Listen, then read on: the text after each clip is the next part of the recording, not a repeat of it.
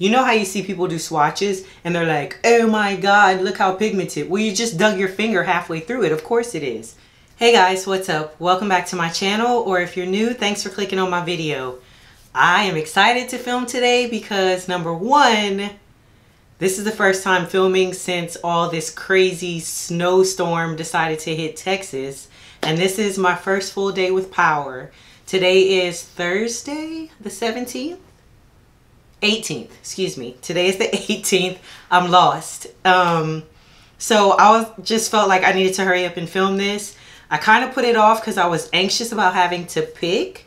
But now I'm like, oh, I can't wait to share. So before we get into it, if you're new, I would love to have you stay. So please click the subscribe button and turn on your notification bell so you know every time I upload. I upload videos twice a week and they're mainly beauty content with a little bit of fitness sprinkled in. Right now we are about to dive into my top palettes of 2020. These are my top eye products. So that includes my primers and eyeshadows. So let's jump right in. I'm too excited.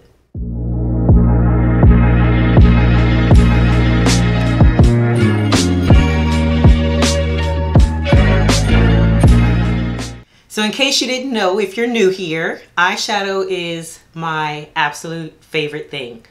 I have over 100 eyeshadow palettes. I do plan on showing you guys my collection.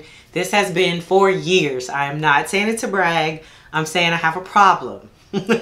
But it's manageable because most of this stuff I buy on sale. And I'm at the point now where I buy stuff that I love. If I was looking for a go-to, I want something to work, I know it's gonna be good, I'm gonna love it, these are the products that I grabbed. Or if I fell in love with them the first time I used it, they're in this video. So I'm gonna start with primers. Number one, you saw this in most of my videos, my P. Louise makeup base in Rumour 02. I absolutely love using this as an eyeshadow primer because it does help cancel out the coloration on my eyelid. My eyelids are a little dark and they used to be oily, so I needed something to help combat that. But now it's just for me to have a blank canvas. So this is one of my favorites. Another one that I love, but I have to be careful when I use it. This is the Anastasia Beverly Hills Eye Primer. The P. Louise one is more of like my concealer shade. It's kind of like a tan versus this one is white. And when it dries down, it kind of looks bad. It looks like it's wrinkly. It looks like it's going to be patchy. But it makes your eyeshadows pop so much more because it's a white base. And just something about the way the shadows stick where you want them to and blend together. Absolutely love it. I don't wear glitter often. I don't think I've done glitter on my channel yet, come to think about it. That's how I don't do it. But when I do, and I want to make sure to put a glitter glue to not have glitter fall all over my face, I actually like this NYX glitter primer. I know Too Faced has theirs, and then NYX came out with this to kind of dupe it. And I really like this one. I picked this one over the Too Faced one mainly because it's cheaper. They work the same and it's cheaper. Another eyeshadow primer that you saw in my videos a lot and I use a lot off camera as well is this NARS Tinted Smudge Proof eyeshadow base. This one is in the shade medium. I like this one a lot because of the applicator. It's easy to apply. It has a doe foot as opposed to just being a squeeze tube. And this one is also a tan color. So love this one as well. Helps my eyeshadows blend, helps them stay all day. Don't have to worry about anything. The last one is an old favorite. And I did show this in a video recently. This is my MAC Prolongwear paint pot. I use Layin Low. This one is more of like a beige, kind of like a pink. It's still tan.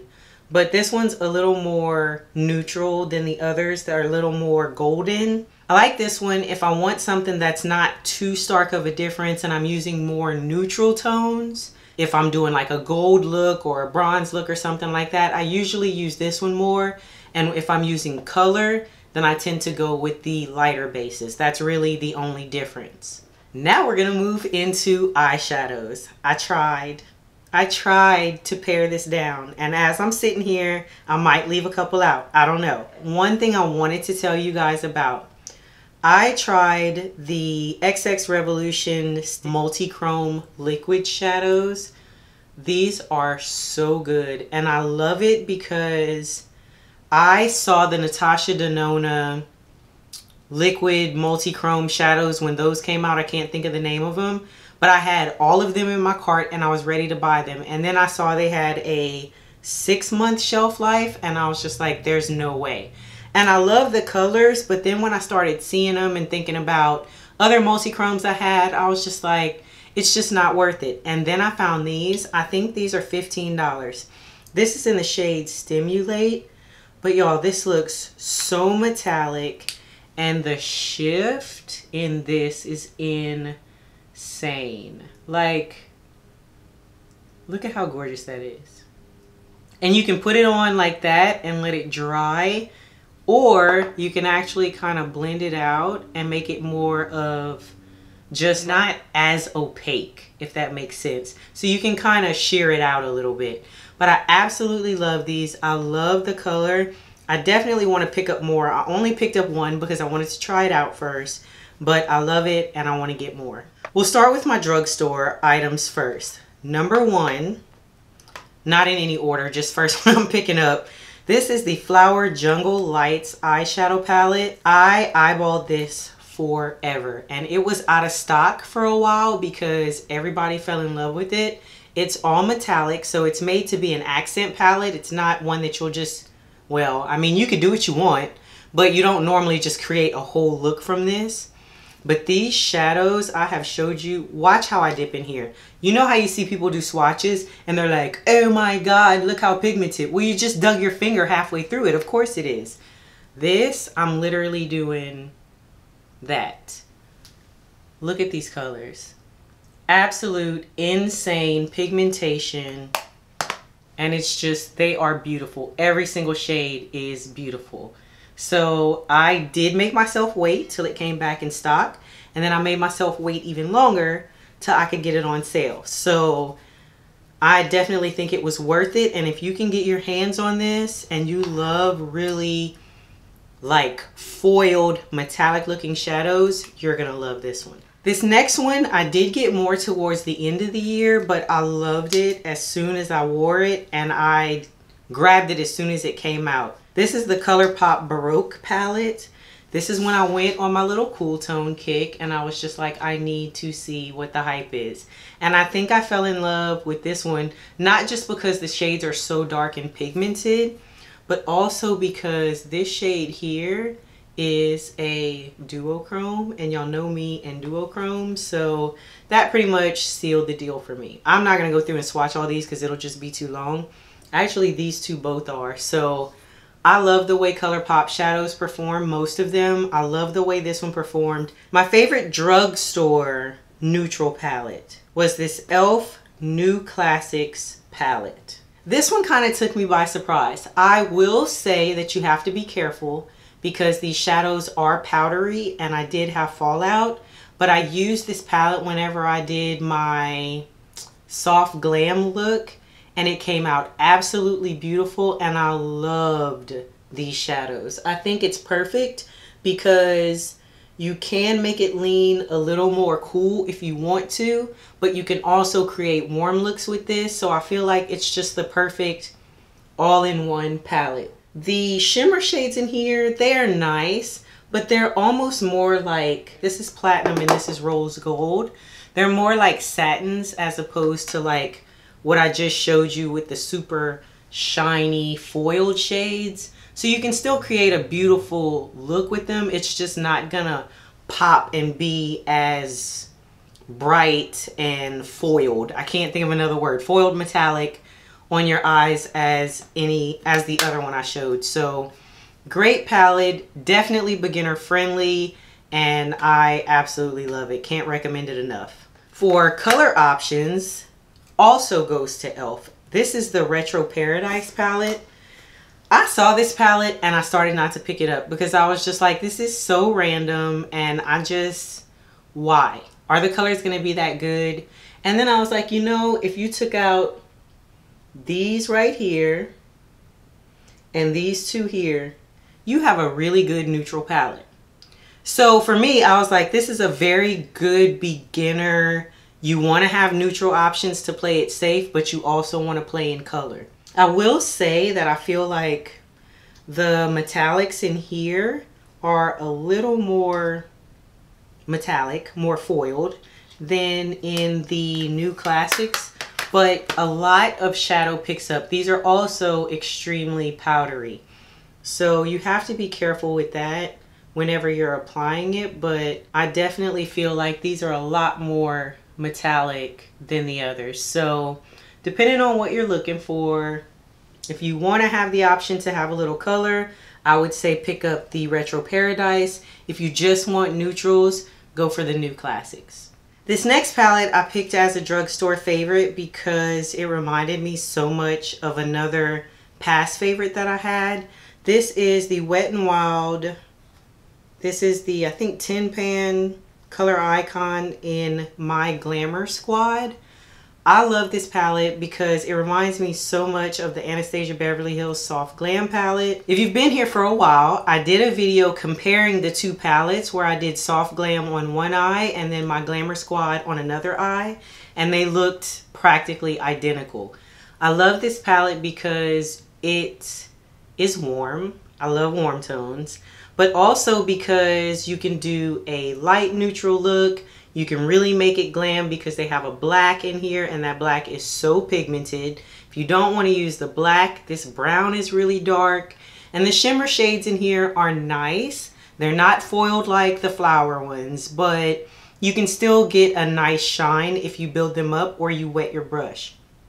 So I think this is a perfect, inexpensive option. This is actually the cheapest palette of all of them, and you're getting 10 shades. So if you're looking for something, you're just getting started out, these Tin Pan eyeshadows are a really good option, and they work really well, comparable to some of my high-end ones. I was trying to take this one out, but I can't. So this is the Maybelline Nudes of New York eyeshadow palette.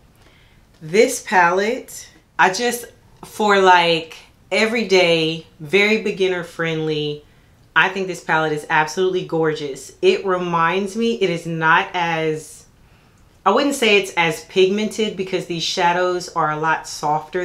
There's not as much depth. You can build them up, but there's not as much depth as the Natasha Denona Bronze palette. But when I look at this, that's kind of what this reminds me of.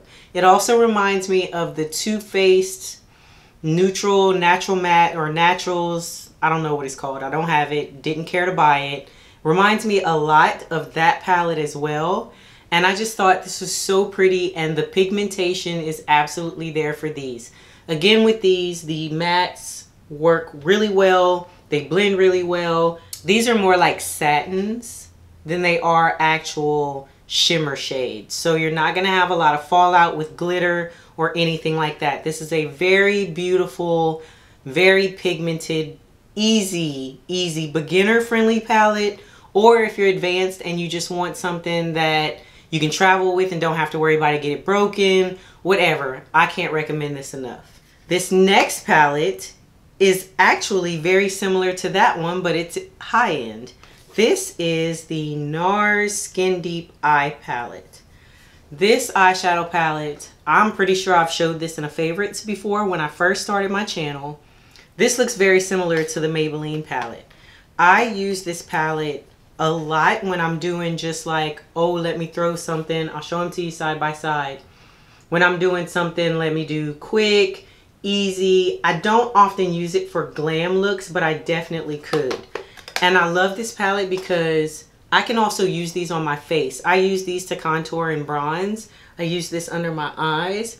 And then this one, your shimmer shades are also somewhat like satins as opposed to like foiled, but they're still beautiful and they give a nice shine when you put them on the lid. So again, nothing that's going to be super overpowering or hard to work with, but it's just a beautiful neutral palette.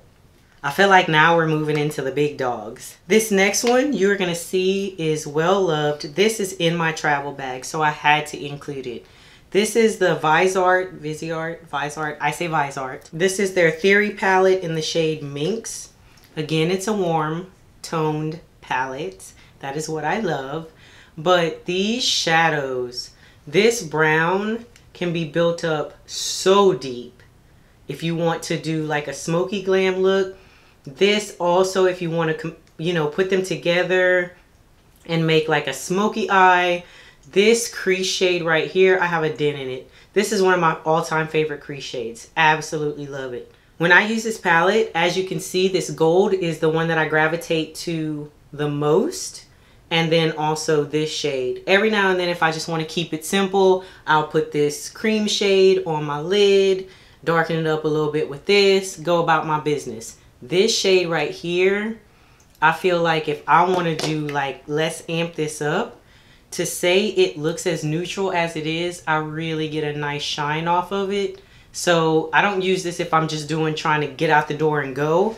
But if I want to amp up my look and I'm only using this palette, I'll put that in the inner corner and bring it across the lid a little bit, and it looks amazing. The next palette, I did a video on this one as well. Y'all know my favorite color is purple, so when I saw this, it was not a question. I didn't wait for a sale. Did I? I'm not sure, but I would have paid full price for it. This is the Melt Cosmetics She's in Parties palette. Y'all, I absolutely love this palette, and I was so heartbroken because you can't get it in the store, and when I first ordered it, it came in shattered. So I brought it back to the store, got a credit, and then hurried up and ordered it again, and I am so glad that I did. Y'all know Melt Cosmetics, like their shadows are so pigmented and just so like in your face. The depth that you can create, I like how they have these cooler shades in here, so you can create a lighter, more neutral look. But the depth that you can get from these shadows here, and then the iridescence on this one, like I could talk about this palette all day. I would do purple eyeshadow on my channel every day if y'all wouldn't get bored with it, and this would be in a lot of the videos. So that's how much I love it. Glad I got it. Definitely worth the price. I know you guys knew you were going to see a Natasha Denona palette in my favorites. There's no way. The question is, how the hell was I going to choose which one, because I absolutely love them all. I ended up going with the Glam palette. Let me tell you why. First of all, this one took me completely by surprise. I had no idea I was going to love it as much as I did. And when I showed it on my channel, I did 3 looks with it. And every single one of them, I was just like, oh my God, this is so pretty. Oh my God, this is beautiful. All of these came out so beautiful. It's Natasha Denona, so you know the pigmentation is there. The shadows are foiled. They're gorgeous. I almost didn't pick this up, and then I did, and I'm so glad that I did. I haven't used, I don't think, maybe once, I haven't used Anastasia Beverly Hills eyeshadows on my channel that much, but I used to collect them, like all of them, and now I'm just like, no, only buy what you like. Everybody talked about this palette. This is the Jackie Aina collaboration with Anastasia Beverly Hills. Y'all know this was screaming my name, right? Like, these shadows are absolutely beautiful, and you can use every single shade in this palette. We all know not all shadows and not all palettes are brown skin girl friendly. I love having a palette in my collection that I can use every single shade, and it doesn't have to be just, well, at least I can pop that one on my lid and make it work. No, all of these shadows work. They're all pigmented, all blendable, absolutely incredible, and I love this palette. The last 2, I had to do 2. I couldn't help it. These are from Pat McGrath.